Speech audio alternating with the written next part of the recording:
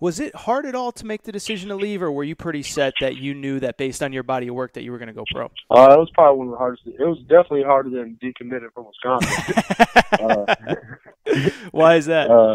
I just, I don't know, I like Kentucky. It was just a great experience. I went by so fast, and I kind of just wanted to do like another year, but I couldn't pass up the opportunity to obviously be a lottery pick. And I probably could have been a lottery pick next year, but there's no guarantees and things like that. So I just had to. It was definitely a tough decision for sure. When you met with Coach Cal, what was kind of either his advice or what was the conversation like with him? So when me and Keldon met with him together, and he pretty much told us that we kind of had to leave, but he wanted, if he could, if it was his choice, he would want all of us back. He felt like, that was one of the best groups he had. He meshed well as a group, so I feel like he wanted us back for sure. But like I said, he kind of told us it was our decision, and he felt like we should leave.